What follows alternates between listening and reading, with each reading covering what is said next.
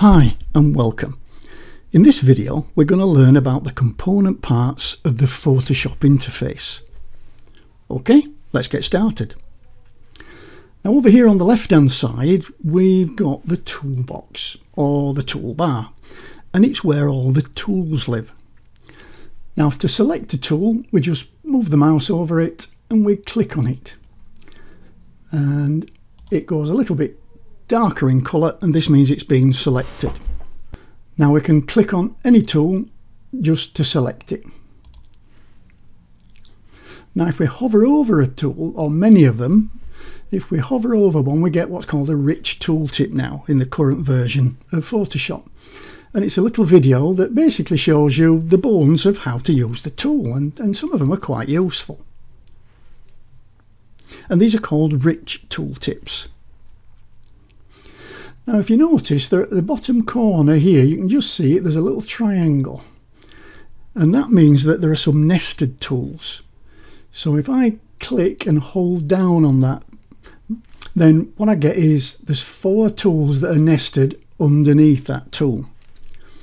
So if you come along one day and say, oh, I'm looking for the rectangular marquee tool, it's up, oh, hang about, no, it's not there, then you can click and hold down and then go across and select the tool that you want. So let's say I want the rectangular marquee tools. Now you might have noticed that when I hover over one of the tools I get this rich tooltip, and in there it actually gives me a keyboard shortcut.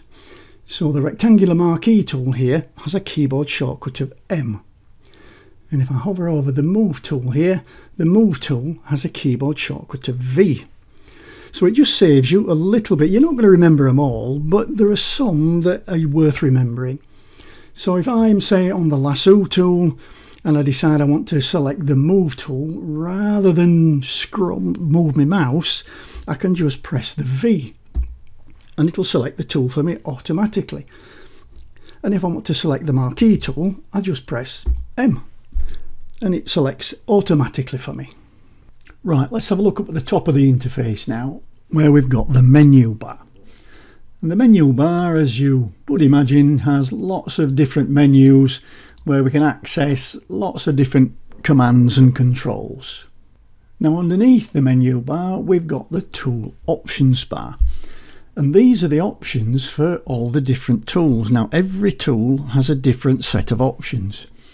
So here we can see the move tool, and you can see here are the options for the move tool. But if I now click on the marquee tool, then we've got a different set of options. And again, if I click on the lasso tool, we've got yet again another different set of options. Right, next is the project area, and this is the area in the middle where you load all your projects up. And projects can be images, they can be documents, whatever. And here we can see we've got 2 different types of where the documents are displayed. At the moment, if I click here, you'll see that's the image, and we've got this on a tab. This is interface items 2, and if I click on interface items you can see we've got another image. So this is called the tabbed interface. We'll be doing more about this in a later video, but I just wanted to show you that you can actually move these around on the top. So now interface can become at the front by just clicking and dragging it, and interface items 2 becomes second. We can actually drag these out, so if I click and drag on one of the tabs I can now make this image free floating. This one's still in the tab.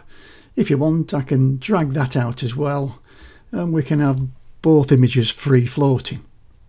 If that's the way you prefer to work, that's fine. There is no wrong answers here, but I do prefer my tabbed interface.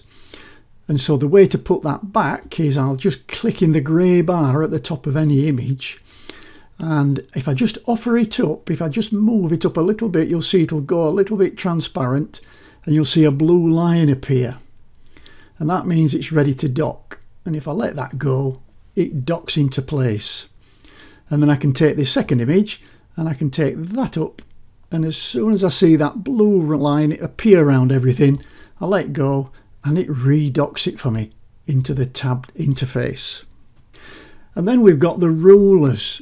here we've got two rulers, one at the top and one at the left hand side.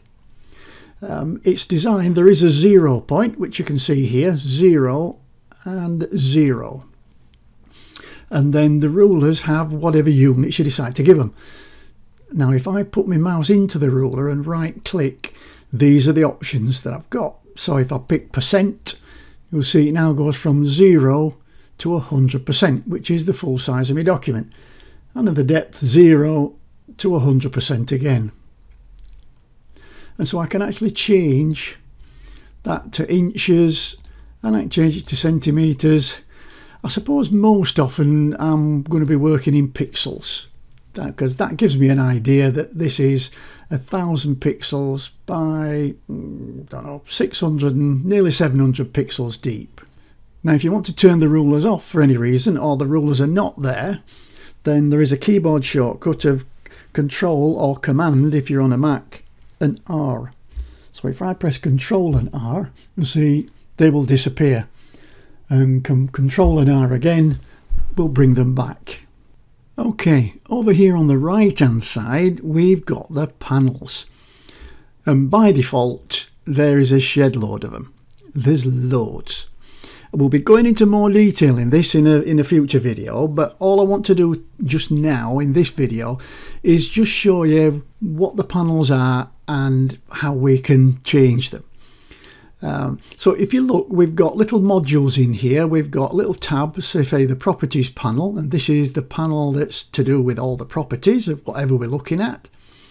We've got the adjustments panel here underneath in another set of panels, and these panels we can move up and down, we can make them bigger or smaller, and we've got these docked together. We've got layers, channels and paths.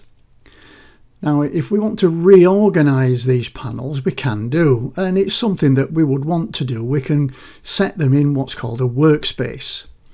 But for today, let's just say, I'll just show you, if we click on the word adjustments in the adjustments panel, we can change it round within the panel dock, or we can drag it out and make it a free floating panel.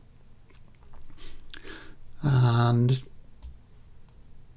we could take another panel, say the properties panel, and we'll drag that out.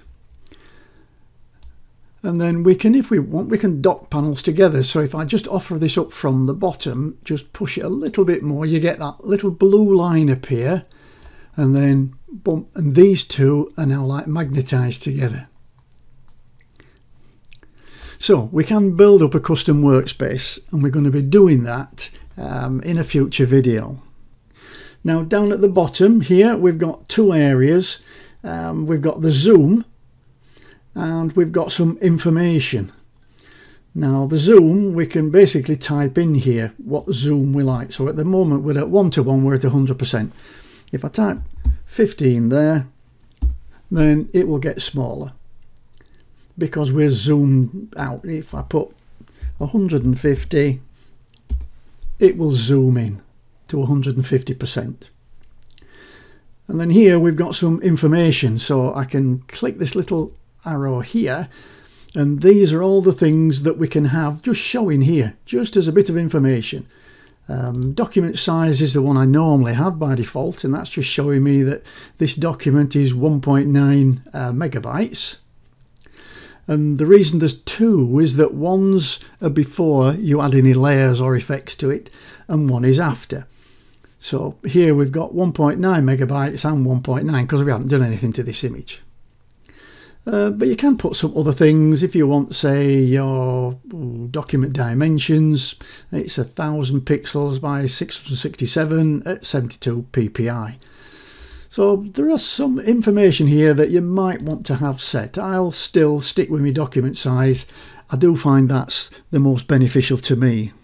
Right, well, let's have a quick recap. The interface is divided up into discrete areas called panels. The toolbox is a panel that contains all the tools that you can use.